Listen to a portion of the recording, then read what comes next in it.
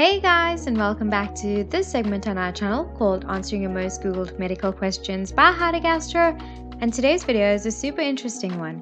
So let's get started. So in today's video, we'll explore the question, what do you need to know about a toxicology or a tox screen test?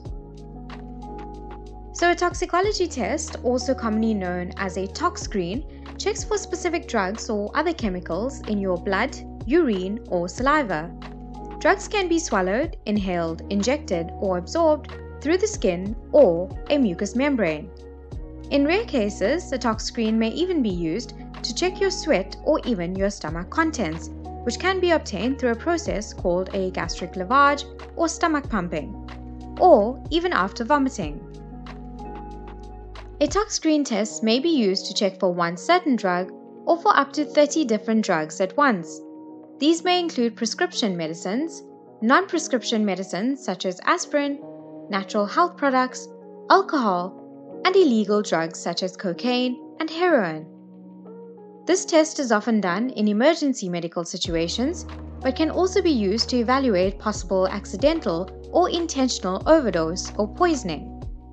Additionally, it can help determine the cause of an acute drug toxicity, monitor drug dependency, and to determine the presence of substances in the body for medical or legal purposes.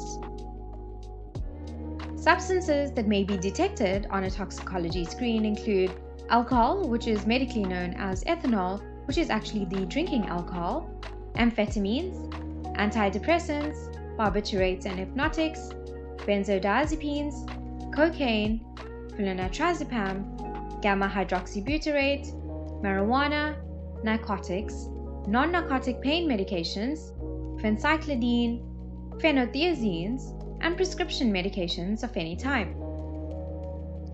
So no special preparation is required for a toxicology screen. Most of the time, a sample of your blood or urine will be tested. Blood is usually drawn from a vein in your arm, or you'll be asked to pee in a cup for a urine sample. Sometimes sweat, a strand of hair, or saliva from your mouth is used instead of blood or urine, and in extreme cases, other bodily fluids can be checked as well. If your stomach is pumped at the hospital, a sample of your stomach contents may be tested in addition to the others. Most tox screen tests are qualitative tests, meaning they give a positive or negative result. This means that they only find out if the drugs are present in the body and not the exact level or quantity of the drug actually present. Follow-up quantitative testing is often done to find out the actual level of drugs in the body and to confirm the results of the first test. High values. So high values may be caused by a drug overdose. A drug overdose may be caused by one large dose of medicine or long-term overuse of a medicine. Interactions between medicines can also cause problems, especially when you start to take a new medicine. A high level may mean that you're not taking your medicine correctly or that your body is not used to processing the medicine as it should.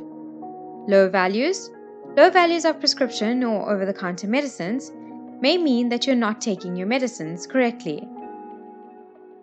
So just as with the breath test, you can refuse to take a drug test. But if you don't take that test, which for example a law enforcement officer has ordered you to take, your driver's license can be suspended. An important side note is that the police department can actually force a drug test if there was an accident with serious bodily injury, which means they can literally strap you to the gurney and draw blood.